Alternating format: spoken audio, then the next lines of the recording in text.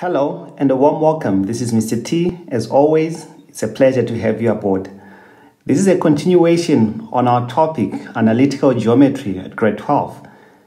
And in this specific video, we're going to be looking at how to find the radius and the center, having been given the equation of a circle. So this will be video number 3 of this video series. So please make sure that you have watched the previous videos. The first question reads as follows. Determine the radius and center of the following circles. Part A, you are given x squared plus y squared is equal to 49. What is important to note is that the equation that you are given is the equation of a circle which has a center at the origin. We remember from theory that r squared is equals to x squared plus y squared for any circle which is centered at the origin. And also that your radius squared, the square of your radius, is whatever you have on the right hand side, that 49.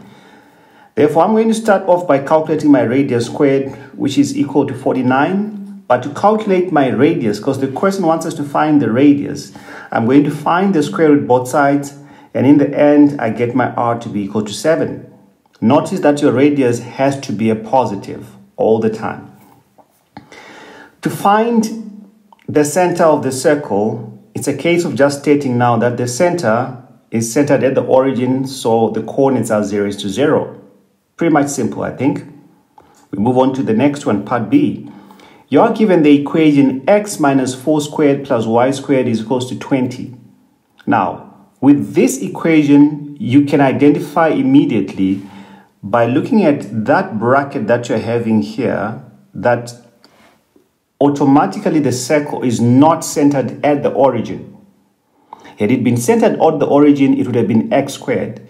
So we need to find the radius first, then I'll come to the center. It doesn't matter the order. Someone might prefer to start with the center, then they move on to the radius. But I prefer just to start with the radius. So I'm going to say my r squared is equals to 20. My radius squared is equals to 20. I'll do the same thing. Find the square root both sides.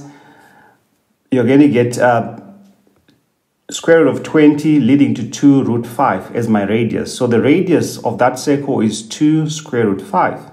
Now to find the center, it's a case of just stating that the center is given by the coordinates 4 is to 0. Pretty much easy. This is just basic introduction. I hope you enjoyed. Bye-bye.